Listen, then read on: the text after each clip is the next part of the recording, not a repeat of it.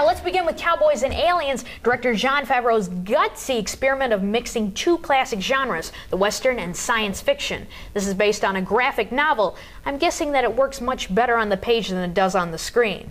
Daniel Craig stars as Jake, a cowboy who wakes up one day bleeding from a nasty wound and with a piece of metal strapped to his wrist. Jake can't remember who he is or how he got into this mess, but soon he learns he's a wanted man. Jake is taken into custody, but before he can be sent to jail, the aliens attack and steal many of the townspeople. Jake might be able to save them because the metal wristband turns out to be a very powerful weapon. So he joins members of the town, including Harrison Ford's character, a cowboy war hero, in a rescue posse. And the rest of the very long 2 hours is the cowboys tracking and battling the aliens. Okay, obviously this is a crazy combination. Yeah. It doesn't work. I mean, there have been classic movie combinations in the past, Felix and Oscar, Buzz and Woody, but Cowboys and Aliens will never join that group.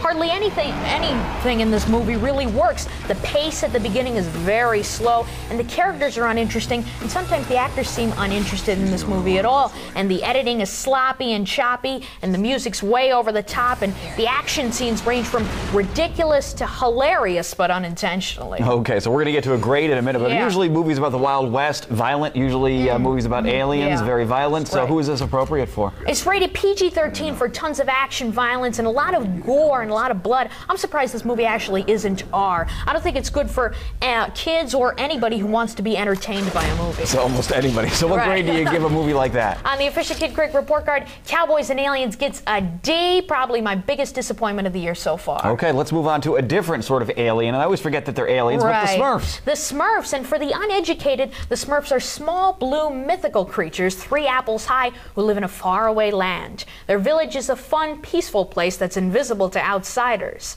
Everyone lives in mushroom houses, and each Smurf has a job to do. There are 99 male Smurfs and 1 girl Smurfette, and they're all named and identified by their one outstanding trait. Their leader is the great Papa Smurf. The Smurfs' arch-enemy, the evil wizard Gargamel, played by the hilarious Hank Azaria, finally gets into the village and attacks the Smurfs, along with his cat Azrael. While being chased, 6 Smurfs escape into a magic portal and end up in New York City, and soon Gargamel and Azrael follow. The Smurfs end up living with a young couple, played by Neil Patrick Harris and Jayma Mays of Glee. And together they try to figure out a way for the Smurfs to get back home and avoid being captured by Gargamel.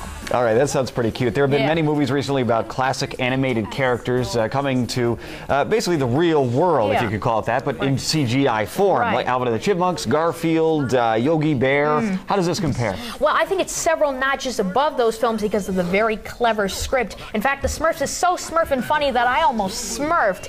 I mean, the dialogue is filled with tons of inside jokes and references, and at times the filmmakers make fun. They poke fun at the whole Smurf world without really making fun of it. Great inside jokes in this movie. The CGI animation is fantastic and the casting is perfect. All right, who's this one for?